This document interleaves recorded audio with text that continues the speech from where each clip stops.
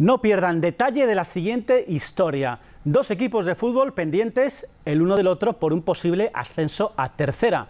Pocas veces un tuit tuvo tanto peso en las decisiones de un entrenador. Última jornada de regional preferente. El Servan necesita un punto más que el Racing valverdeño para pelear por el ascenso a tercera. Y en el descanso cuelga en su Twitter esto: pinta mal la cosa, penalti y expulsión del portero, perdemos 2-0. La noticia corre como la pólvora y el Racing se fía y se aferra a su empate. Pero el tuit era falso. El Servan ganó 1-0, como después escribieron, a la vez que pedían perdón por el error anterior. Su entrenador mantiene que no fue un engaño, que quien escribió los tuits estaba de comunión y que él mismo le desvió a 4 chavales que venían de las fiestas del pueblo. Estos 4 vienen detrás y llámalos a ellos y les vas preguntando: mira, ¿cómo vamos? Pues vamos perdiendo 2-0.